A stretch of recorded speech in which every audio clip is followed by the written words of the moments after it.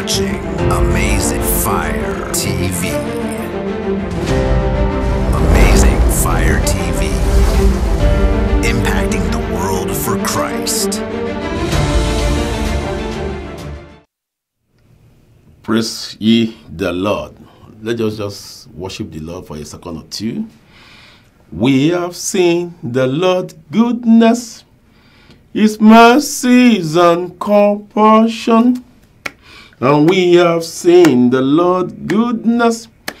Hallelujah, praise the Lord. Hallelujah, we have seen the Lord's goodness, His mercies and compassion. And we have seen the Lord's goodness. Hallelujah, praise the Lord. Oh Lord, you have been so good. You are so good to us. Oh Lord, you are excellent in our lives every day. Oh Lord, you have been so good. You are so good to us. Oh Lord, you are excellent in our lives. Our excellent Father, our good God, our merciful God, we thank you. We thank you for who you are, and we thank you for the grace you have given each and every one of us today, even to see a new day. Blessed be your name. And Lord, even as we share your word and call on you, please let the heavens be opened over our lives. Let it be so easy and smooth. Speak to us yourself and give us the grace to not only to hear but also to do, that your name alone be glorified, and we shall be blessed in return. Thank you, our Father. Thank you, our Lord. For in Jesus' mighty name we have prayed. Let somebody shout a big amen. Again, I want to welcome everyone to this wonderful meeting, as it were. Even as you do so today, God himself will connect with you much more than you can even imagine, in the name of Jesus. Today we're looking at Psalm 127 verse 1. Psalm 127 verse 1. And it says, except the Lord build the house, they labor in vain that build it. Except the Lord keep the city, the watchman waketh but in vain. Let me read it one more time. Except the Lord build the house, they labor in vain that build it. Except the Lord keep the city, the watchman waketh but in vain. So we're looking today at, you don't have to labor. You don't have to labor. The verse is saying to you, God does not want you nor me to labor. Rather, he wants us to flow into his favor. And that you will begin to experience even from this moment forward. In the name of Jesus, you will enter into the favor of God. God has you in mind, I'm sure you know. And he's saying to you, there's no need for you to labor. To labor. Diligence is not laboring. Laboring is struggling. Diligent is doing the right thing smartly at all times. Praise ye the Lord. So when he says labor, it's not saying you should be lazy. He's simply saying you don't have to struggle in that which you do. And the only thing that will make that happen for you is to allow him to have his way in your life. He's saying to you, in this Psalm 127 verse 1, I want to be your partner. I want to partner with you. I want to be your ally. I want to be your friend. You don't have to do it alone. And you know what the Bible says? Even if you want to do it alone, it will end in failure, and you will not fail in Jesus' mighty name. I thought you would say loud amen. I said you are not going to fail, because it is wisdom for you to look for an ally who has it all, rather than you reinventing the wheel. It is simply wisdom.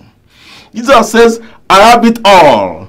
let me be your ally, let me be your partner, then you begin to have favor and success unlimitedly.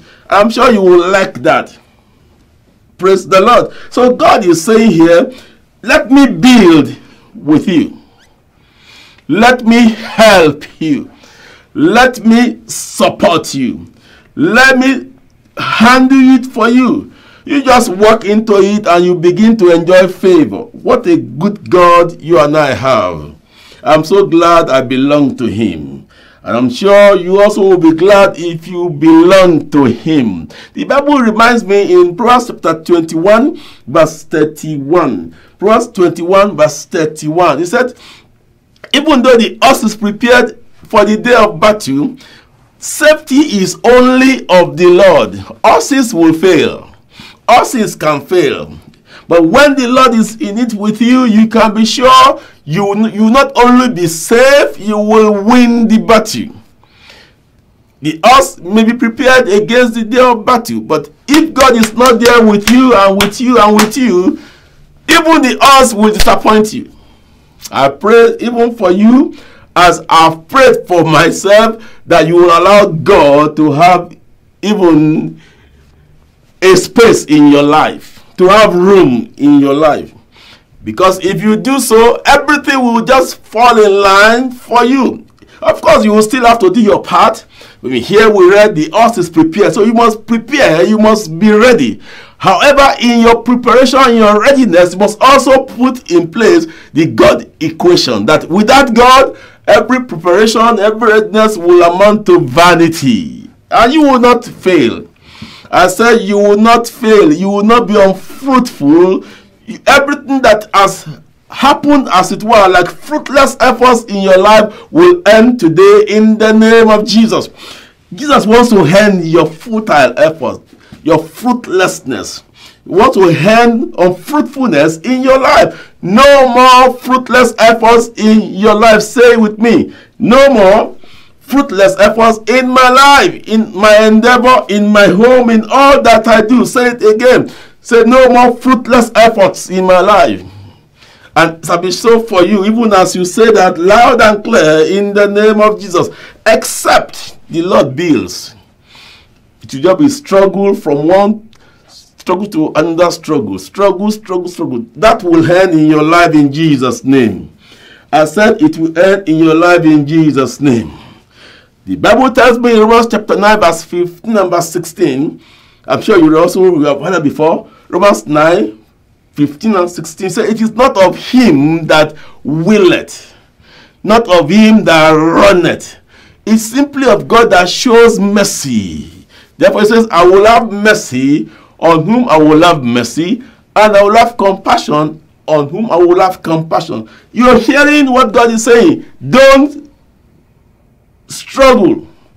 Don't do it alone. Let me be a partner with you. If you only can allow him, then mercy and compassion will be your experience.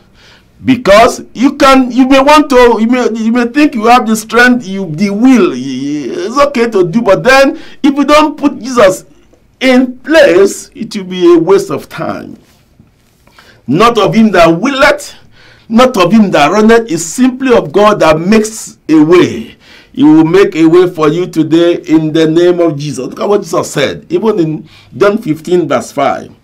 John 15 verse 5. Jesus says, except you abide with me, and I abide with you, said, all that a man will be doing will be called nothing. Zero. So you can do nothing except by me. I pray from today you will be wise and you will align yourself with the will of God for your life. The will of God for you, for me, is that we allow him to take control of our lives. That is his will. Differently said in Matthew chapter 11, I believe verse 28 and verse 29. Matthew 11 from verse 28 to 29, it says, come unto me, all ye that labor, and I will give you rest. Matthew 11, verses 28 and 29. Matthew 11, 20 and 29. It says, come ye, all ye that labor, and I will exchange your labor with favor. Look at it this way. Labor starts with hell. L-A-B-O-R, if you spell it American way. Amen. But favor starts with F. The same F-A-V-O-R. So what changes between the first one, labor, and favor? You just replace the first letter and you are there. So replace labor, L, with favor, F. I begin to swim in the favor, in the glory, in the mercy of God. I pray today you will allow him to have his way in your life. You will not be hard-hearted, strong-headed, and say, no, I don't want him to take charge. If he doesn't take charge, it will be a waste of life. And you know what? He says you don't have to waste your life because you are stubborn.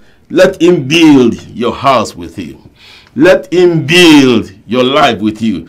Let him take charge. Make him your ally. Make him your partner. Make him your friend. And everything will simply flow to your side. But the Bible says in James chapter 4, verse 7. James 4, verse 7. If a man does not submit to God, he will submit to the devil. And God does not want you to do so. It says, submit yourself. Forget the plurals now. Make it personal. Submit yourself, therefore, to God. Surrender yourself to God. Give him room in your life. Don't give the enemy room. Don't give the enemy an inch. Don't give the enemy a space. Give God the fullness of your life. Submit to him. Then you don't have to submit to the devil. In fact, the devil will see you and run. Because when you submit to God, then, as we are reminded in Colossians 3, I believe verse 3, Colossians 3, verse 3 says, you are hid in Christ, and Christ is hid in God. So, if you submit to God, then you are hidden, as it were, enclosed inside. Christ is enclosed around you, and God is enclosed around you and Christ. So, anyone that wants to attack you will first attack God, then attack Christ before he comes to you. No wonder the Bible says, the name of the Lord is a strong tower. The righteous that is wise will run into it and shall be saved. I pray today you will be wise to hear what the Spirit of the Lord is saying. You can't afford to be on your own. You must submit to him who knows the way. In fact, the Bible calls him the way. He knows the way. He knows it all. Before you were born, before I was born, he knew what the way will look like. Saying to you, submit yourself to me. Submit your life to me. Let me take hold of your life. Then fruitlessness, laboring, struggle will end. Aren't you glad that somebody who's thinking ahead of you, who wants your life to be smooth, easy, and successful? If I were you, I would simply run to him. Praise ye the Lord. Let him be the builder of your life, of your home, of your marriage, of your business, of your career. Let him be the, what I will call the commander-in-chief. The one who is able to plan, arrange, and deliver results, good results for you in all that you hand over to him. He has never failed. He will not start with you. Amen. He will not start with me. I got also reminded in Isaiah 26 verse 3 and verse 4. Isaiah 26 verse 3 and 4.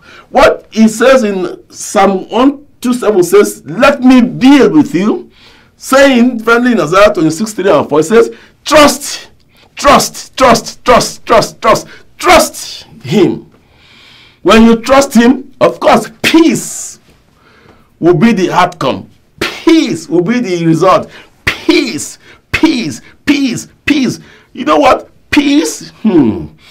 Peace means that even when there are storms, you will overcome the storms that will come. The Bible says, when your heart is stayed on him, when you trust him, he will keep you, not just in ordinary peace, in perfect peace. Perfect peace. Peace that cannot be rumbled. Peace that is so clear that even the enemy will know that you are untouchable. Perfect peace. Then verse 4 says, of Isaiah 26 verse 4, he says that when you put your life in him, Isaiah 26 verse 4, when you put your life in his hand, you will have perfect peace. Then he says in verse 4, let's see verse 4, Isaiah 26 verse 4. Amen, somebody. Isaiah 26 verse 4, just, okay. Oh, hallelujah. Open that with me. Isaiah 26 verse 4 is there. It's there. Open.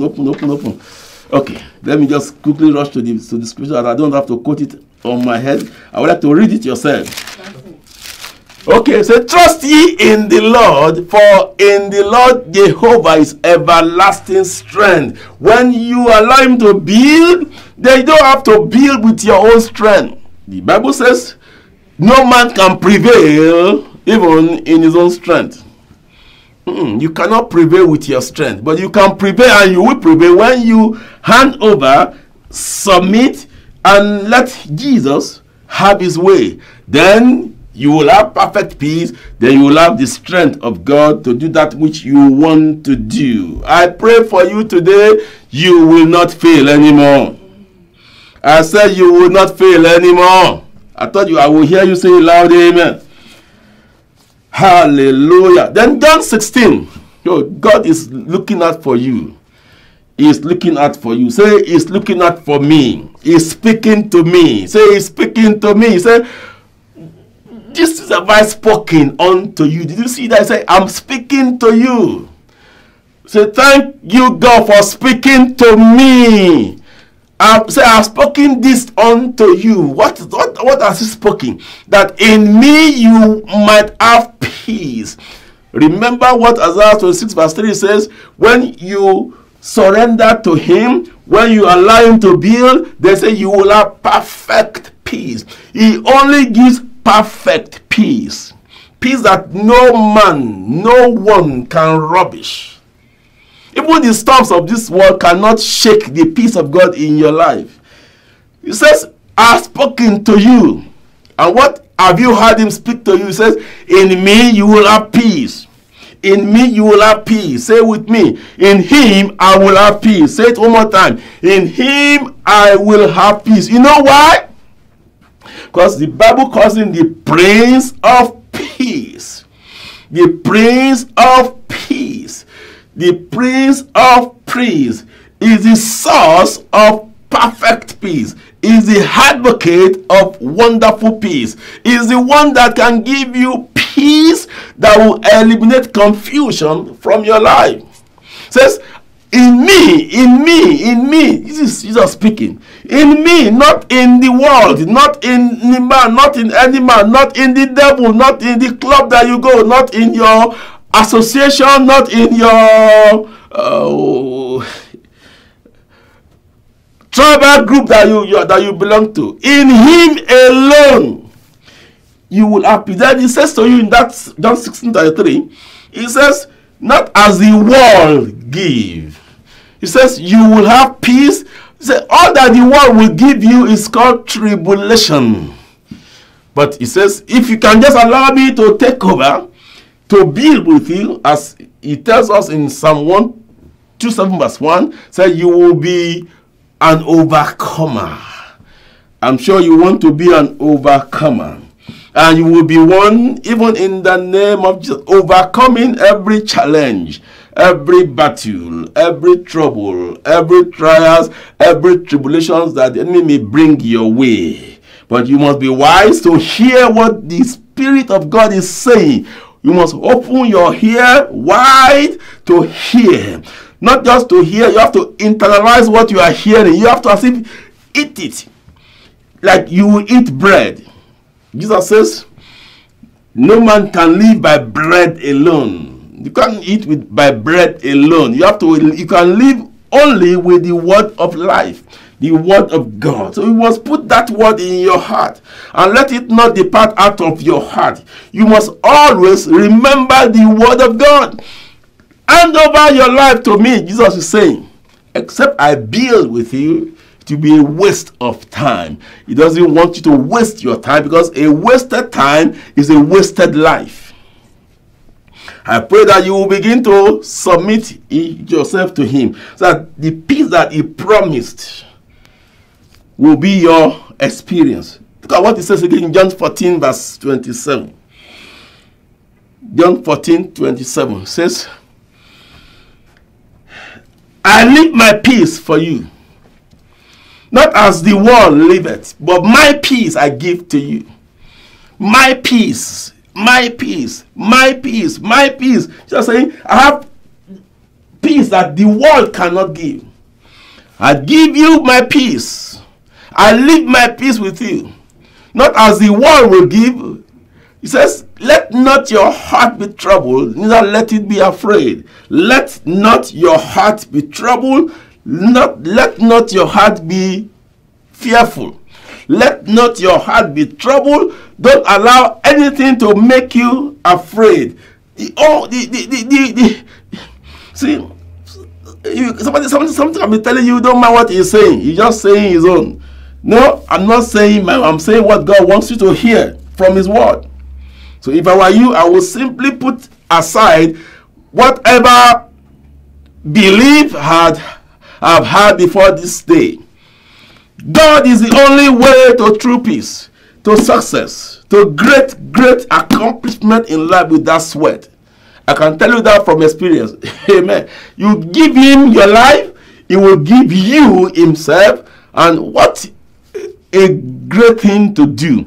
When you have the giver of all gifts, then gifts will come to you. No wonder the Bible tells you and I in Matthew chapter 6, read from verse 25 to verse 34. Just read on your own, but I will let you know what verse 33 says. 33 says, seek ye first the giver of life.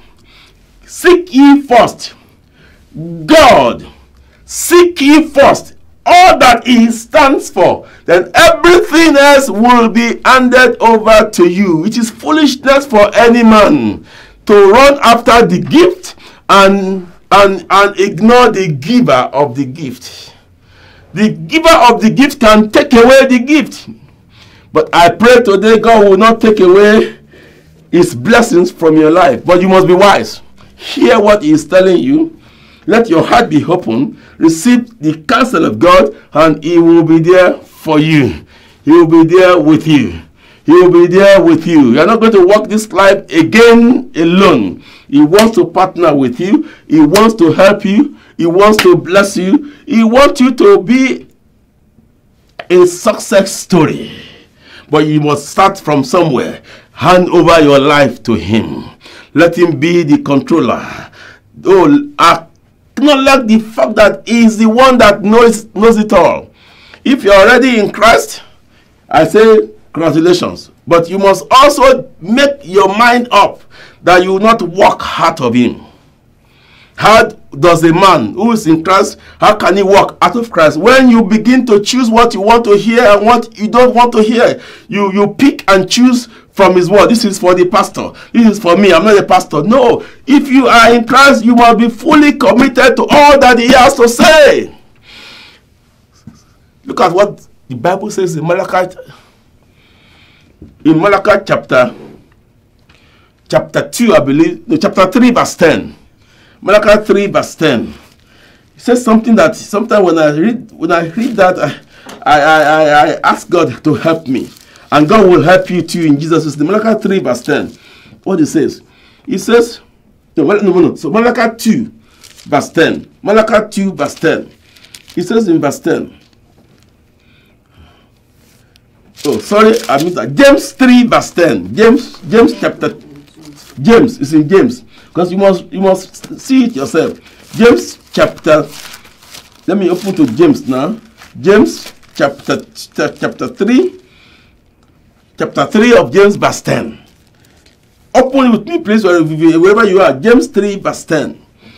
For whosoever shall keep the law, the old law, and yet offend in one point, is guilty of all. Did you read that?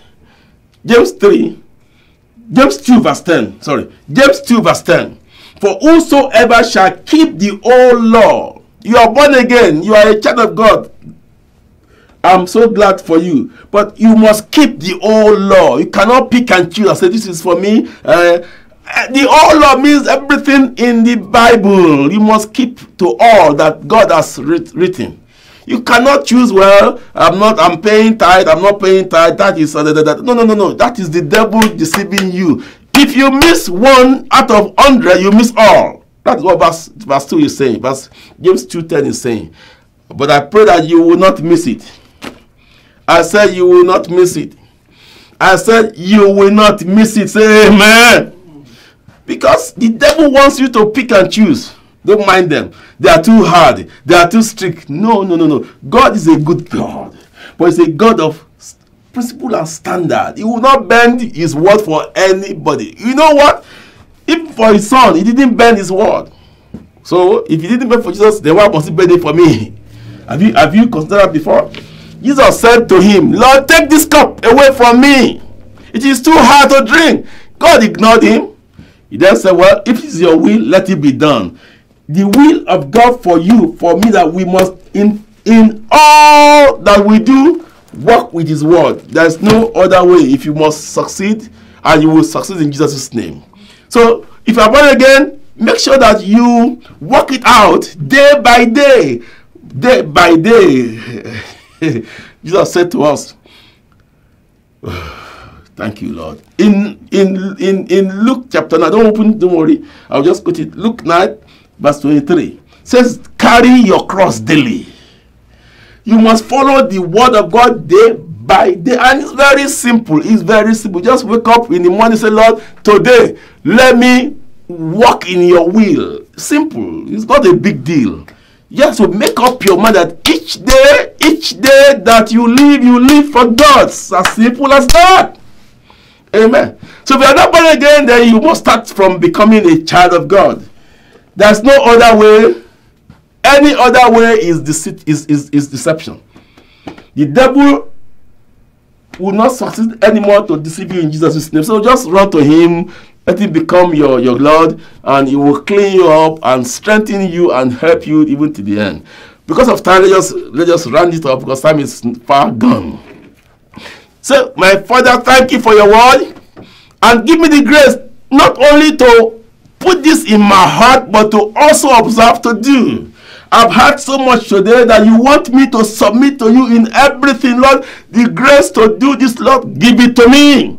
I don't want to struggle anymore in life. Help me, Lord, to simply fall in line with your word, that everything else will fall in line with me. Lord, help me. Tell him to help you, and he will help you. He is ready and willing and able to help you, because it is his joy to see you succeed in life. Lord, please help every one of us, oh Lord, even as we have looked into your word very briefly this morning.